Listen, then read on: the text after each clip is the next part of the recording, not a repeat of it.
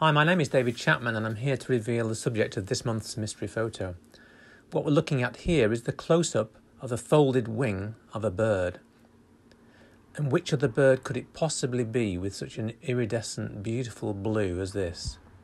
Yes, it's a kingfisher. As we zoom out on the photograph of this bird, you'll begin to see its beak. This bird has an orange lower mandible, and that indicates that this is a female. The beak of males are completely black. Late summer and early autumn is a good time of the year to look out for kingfishers. This is when many of them leave their breeding territories and head downstream, often towards the coasts, but often away from rivers, and they find themselves at ponds. This particular individual I photographed at my own garden pond last September. Despite being extremely colourful, kingfishers are very difficult to spot.